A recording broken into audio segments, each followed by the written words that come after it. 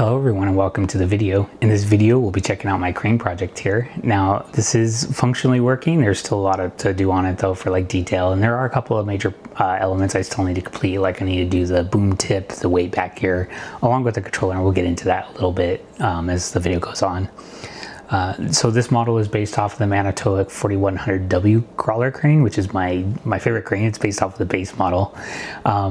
I did make a number of little changes on the model, you know, from the real thing, because I wanted to make it easy to print, easy to assemble, and also functionally strong. So the changes I made were kind of based on those goals. But it is really cool. It is working pretty well. I have the remote here. To get a little bit into kind of what needs to be done here. The boom tip still needs to be done. I need to do the weights here on the back. And yeah, the remote control. I'm just using my little prototype controller here, but I want to make a full industrial stylized one. Kind of like what I did with my walking table. A little different, obviously more controls. On the crane itself here, yeah, I have some areas detailed out pretty well, like here along the crawler tracks, and also this whole gantry area. This is pretty well done. I have it pretty well done for how I'm going to do like the boom and stuff. I just have to do the boom tip, but it's mainly the cab here that needs the most detail. Like I started here with the cab, and you can see I can open and close the door there, but I want to do a full detailed cab interior on that. I want to have like lots of details on here just to make it fun and detail rich. So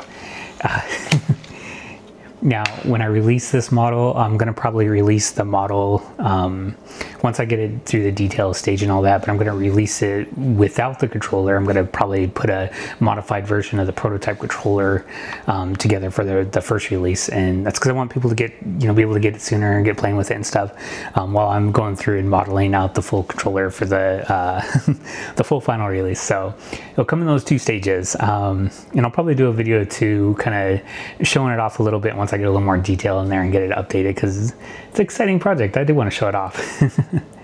Well, I hope you guys and girls enjoyed this video. I hope you enjoyed checking out the crawler crane project with me, and I look forward to sharing this with you. I'm going to be sharing it up on Maker World along with all my other work.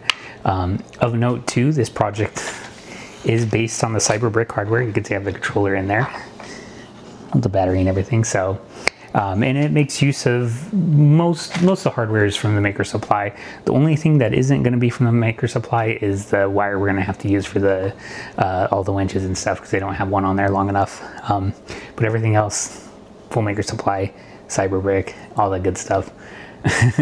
One last note, this project is going to need a larger size printer, so you're going to need like an H2D size printer or something like that. There's a fair amount of it that can actually be printed on the X1C, but I didn't target that build volume, so there are a few parts that kind of go a little bit over. So yeah, but thank you to everyone that watched this video. I hope it was exciting. Maybe not that exciting. This is one of my first videos I've ever done though, so I'm a little anxious, a little nervous. Hopefully it wasn't too bad, but yeah, thank you.